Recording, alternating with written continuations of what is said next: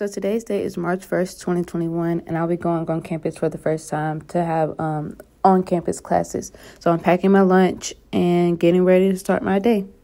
Our first day of classes was originally supposed to be February 22nd, 2021, but because of the snowstorm and people not having power and water and food and everything, campus was closed, and so now our first day is today.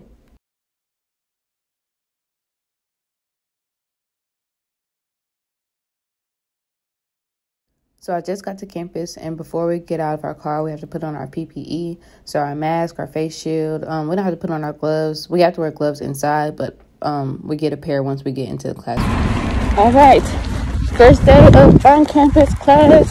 Here's the building.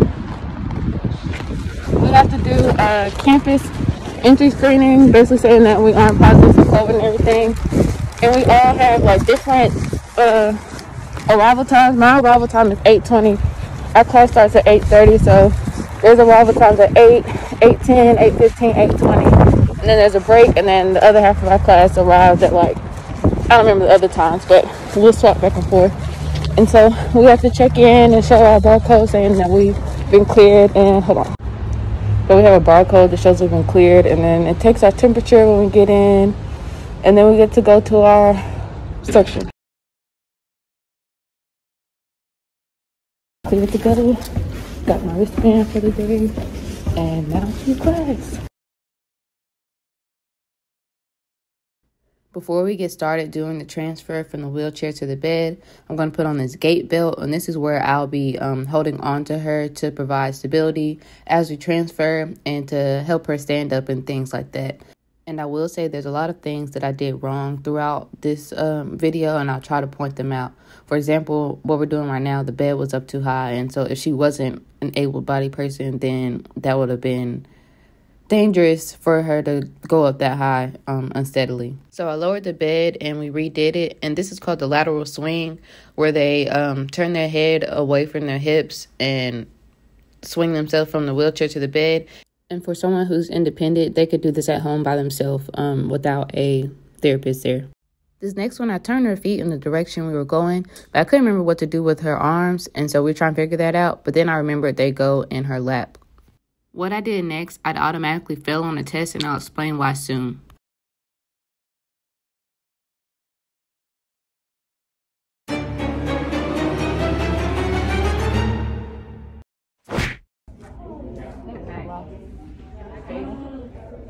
That is not locked, young lady.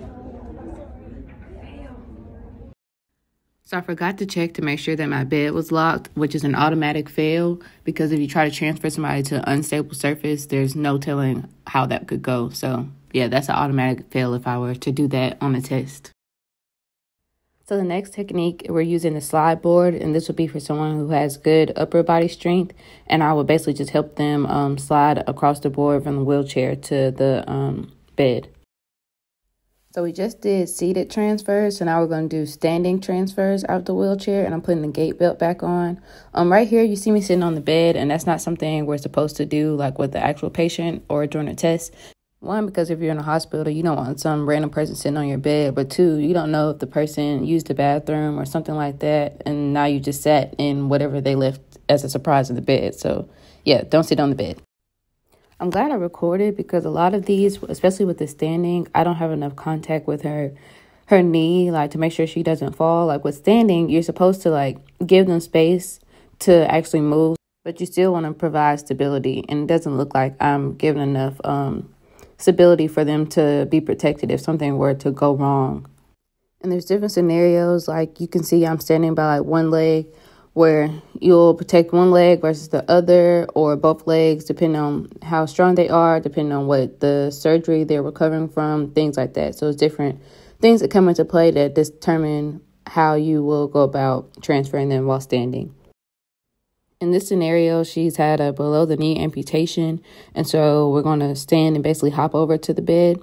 And so I protect the other leg, and then we hop around, make sure she's stable. But I still could have provided some more contact to make sure that she didn't fall over if she actually didn't have another leg to support herself. So next Monday, which is March 8th, we're going to have a practical in this class, which is basically we'll get to draw a random piece of paper, and I have a scenario for the patient and for the physical therapist. And me as a physical therapist, I'll have to perform whatever it is that the paper says with those regulations or whatever. So right now, I'm just getting her name and date of birth, introducing myself, and going through the informed consent like I've done in some of my other videos. And now I'm just reading off my scenario to make sure I go about this correctly. So the gist of my scenario is she's a quadriplegic, so meaning she doesn't have any control over her limbs, and we're going to get her from the wheelchair to the bed. But this is different for me because while we were practicing, most of the time we've been doing where a patient can help us in some way. They have either upper or lower body strength. They can do something. But with a quadriplegic, you can't ask them, oh, can you scoot up? You have to do that for them. You can't ask them, oh, can you put pressure here? Things like that. So I have to be more mindful because I'm used to a able-bodied person versus someone who is weak and doesn't have the control that I'm used to working with.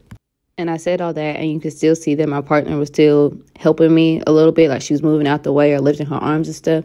But with the quadriplegic, they wouldn't be able to do that. So I would have to do all of that myself and still do so safely and make sure like they were supported and I stayed in contact with them. The patient was also given directions on how to act. Like, so she was told not to provide any help and just be really weak and not very verbal throughout the process.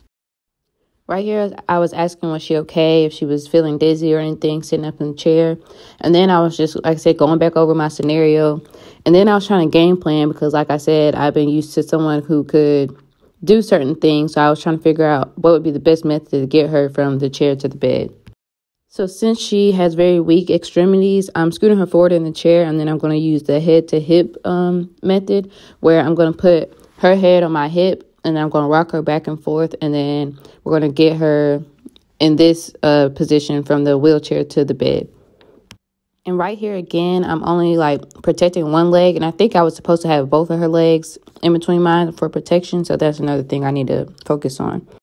And once I got her in the bed, I asked, was she okay and feeling stable? And I made sure to keep contact with her while I'm talking to her. Because if I let her go and she fell over, then that would be a fail for the practical, but also in real life, she could just fall over or something like that. So I make sure to stay contacted throughout the whole process. I had to stop and game plan again because normally with a patient, you can ask them, oh, put your arm up while I lay you down, this and the other, but I couldn't do that to her. And I didn't want to just plop her down on the bed. That's really all I could do was just guide her safely down to her shoulder and then guide her onto her back.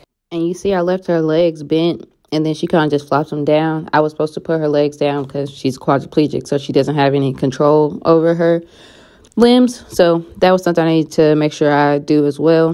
In the scenario, she also had sores under her right elbow and her left heel. So I made sure to put a towel, an invisible towel under her elbow and heel so that wouldn't get further irritated. And then I took off the gait belt and I'm putting the rails up, the imaginary rails on the side of her bed. And before you leave, you're supposed to give them a call button in case they need help. And I tried to hand it to her, but she can't use her arm. So I really didn't know where to put it. So I just pretended to sit it inside her hand in the grip. So hopefully if she needed me, she could call me or yell if it came to that point. Huh? So you took it. Okay. I was going to show y'all the actual scenarios we had, but I don't think I'm allowed to. So I gave y'all the gist throughout the video.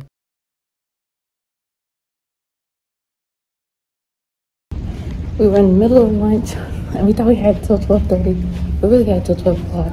So we had to run back, and now we got to go change and get ready for our next class. So here we go. First day on campus in the books. Whoa! All right, so I just got home, finished for the day. Well, I'm not finished for the day. I have tutoring at 5:30, and we have a test tomorrow at 9, so I'm going to study for that. But my first day on campus went really well. I wish that we had been on campus because I learned more today than I have in the past, however many weeks it's been. And it's not the teachers or anything. It's me. I'm a hands-on person, and so I really enjoyed the being able to do things and get feedback on it in person in real time, because I feel like I learn better when I make mistakes, and then I remember like, oh, this is what I was doing and this is what I need to do. And so on Zoom, our professors have been giving us feedback, but it's kind of hard to see everything because they can say, oh yeah, that's right, but you might be in the general area but not like actually doing what you need to do. And so I liked having that face-to-face component versus through Zoom. My first class in the morning was patient and client care management, and the main things we did were transfers and bed mobility. So being able to move up and down the bed after surgery or something like that, or side to side, and knowing what type of movement you do depending on what's wrong. So if somebody had an amputation, you wouldn't move them in the same way as a person who didn't have an amputation or had hip surgery versus knee surgery. So we did that, and also transferring to and from a wheelchair to get them to the bathroom or to get them downstairs to the gym to do physical therapy. You have to know like what their amount of strength is, and also same thing, you couldn't transfer somebody who's had an amputation or had a spinal injury. You wouldn't do those the same way. So that's what we focused on today in patient client care management. I didn't really record in soft tissue intervention because it was a lot going on. But yeah, soft tissue, we did massages on the upper and lower extremities, so the upper and lower arm. And we also had a skills check off. Basically, we had, before this week, we had done massages for the back and the neck and cervical region. And so for the skill check off, they can pick any of the skills that we've learned for those and ask us to perform it. In my other videos, I did the back massage. I didn't do a neck massage video. But yeah, so we were doing a lot in that class. And also, we thought we had lunch at 12:30, but we thought we had lunch until 12:30, but really we had lunch until 12 o'clock. So at 12 o'clock, we were still eating lunch, and one of our classmates, luckily, were like, we were all supposed to be back at 12 o'clock. So we hurried up and got upstairs, and then had to go change our clothes and everything, because for soft tissue, I had on scrubs for my first class. In the second class, we had to wear a t-shirt and shorts to be able to get to the parts of the body that we needed. So luckily, my classmate was looking out for us, because we would have got back at 12:30 and missed half the class. So yeah, soft tissue that was the gist of it. And then after that, we stayed and were able to practice anything else we wanted to practice. So yeah, that was my day. Thanks for watching.